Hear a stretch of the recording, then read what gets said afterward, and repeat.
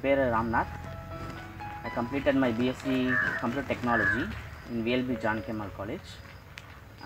After that, I worked in an IT concern in Coimbatore.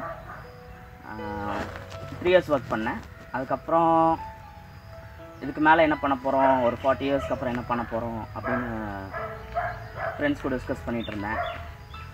After that, I thought it won't suits me அப்படின்னு சொல்லிட்டு I quit from that.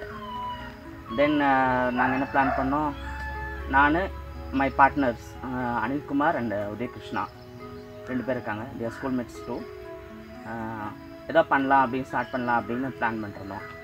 we plan for a business. என்ன மாதிரி business பண்ணலாம் அப்படின்னு. சரி, எல்லாமே ஒரு failure மாடல்னு சொல்லிட்டு இருக்கேன். மோஸ்ட் ப்ராபப்ளி எல்லாருமே இதை தான் சொல்லுவாங்க, ஃபெயிலியர் மாடல். கவ் ஃபார்ம் வச்சுருந்தா it's comes to failure model.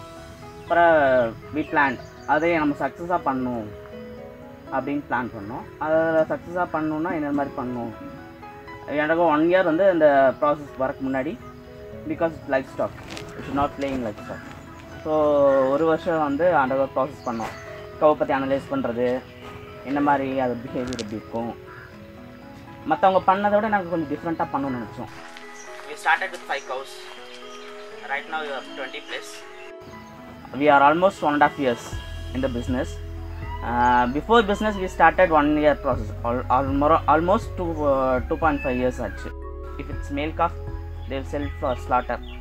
எங்கள் பிலீஃப் வந்து we should not give. Once farm வந்துச்சுன்னா நம்ம ஃபார்மில் தான் இருக்கணும், அது நம்ம வெளியே கொடுக்கக்கூடாது. எங்களுக்கு ஒரு belief. Because male or females depends on நம்ம கிடையாது. அதோட அம்மா கிட்டேருந்து கிடைக்கிற பால் அதுக்கு போகணும், அந்த தாட் தான் எங்களுக்கு. ஸ்டில்னால் நாங்கள் மாடுக்கு வந்து கண்ணுக்குட்டி கொடுத்துட்டு தான் மிச்சம் அதை தான் நாங்கள் எடுத்துக்கிறோம். ஆஃப்டர் ஃபீடிங் த காப்ஸ் வந்து we are giving milk to our customers.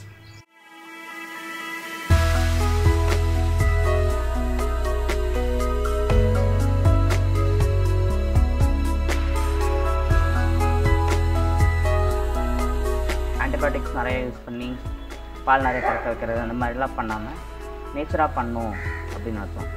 So நாங்கள் ஃபீட்ஸ் எல்லாமே பார்த்திங்கன்னா நேச்சராக கொடுக்குறோம். we are not saying that it's organic, but கொடுக்குறத நேச்சராக கொடுக்கணும்னு நினைச்சோம்.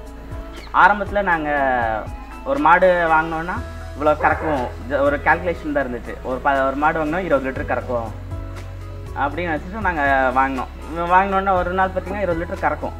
2-3 நாள் பார்த்திங்கன்னா பால் கம்மியாயிரும். அப்புறம் தான் தெரிஞ்சிச்சு, நம்ம வியாபாரிக்கிட்ட வாங்கினோன்னா they use some oxytocin அந்த மாதிரி யூஸ் பண்ணி பால் நிறைய கறக்கிற மாதிரி பண்ணுவாங்க. we don't know that. எங்களுக்கு தெரியல அது வாங்கும்போது.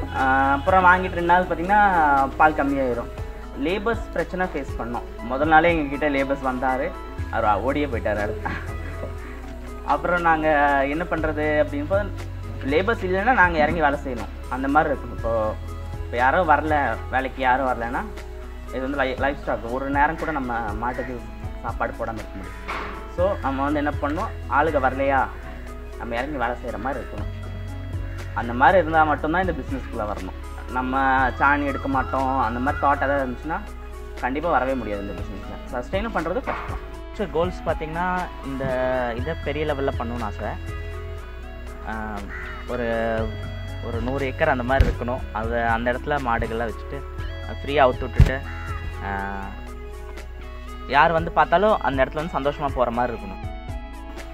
கோயம்புத்தூரில் வந்து அட்லீஸ்ட் ஒரு 50% நாங்கள் கவர் பண்ணணும்னு ஆசைப்படுறோம். மாடுக்கு தான் எங்களுக்கு ஃபஸ்ட்டு ப்ரிஃபரன்ஸ் வந்து மாடுகளுக்கு தான். We love கவுஸ். என்ன வச்சா நல்லாயிருக்கும் அப்படின்னு டிஸ்கஸ் பண்ணிகிட்டு இருந்தோம். ஓகே, பாலை வந்து பாலாகவே கொடுப்போம், அதுதான் இங்கே தான் இருந்துச்சு. அப்புறம் உதயா அனில் நாங்கள் 3 பேர் பண்ணும்போது பாலுன்னு வச்சுக்கலாம் அப்படின்னு சொல்லிட்டு டிசைட் பண்ணோம். நாங்கள் பாஸ்டரைசேஷன் பண்ணுறதில்ல. ஆக்சுவலி பாஸ்டரைசேஷன் பண்ணால் எங்களுக்கு விருப்பம் இல்லை. எங்களுக்கு நாங்கள் கறந்தோன்னே ஒரு 2 to 3 ஹவர்ஸ்க்குள்ளே எல்லா வீட்டுக்கும் டெலிவரி ஆகிற மாதிரி தான் நாங்கள் பார்க்குறோம்.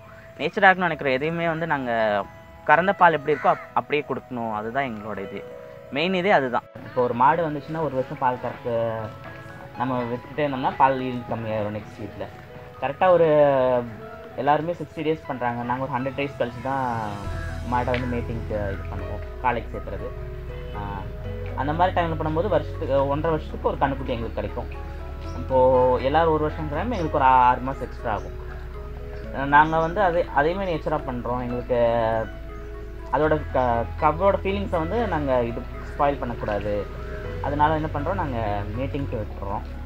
காலை இங்கே இருக்குது நியர்பை, அங்கே கூட்டிகிட்டு போயிட்டு வந்துடுவோம். ஜல்லிக்கட்டு வந்தால் நல்லாயிருக்கும்.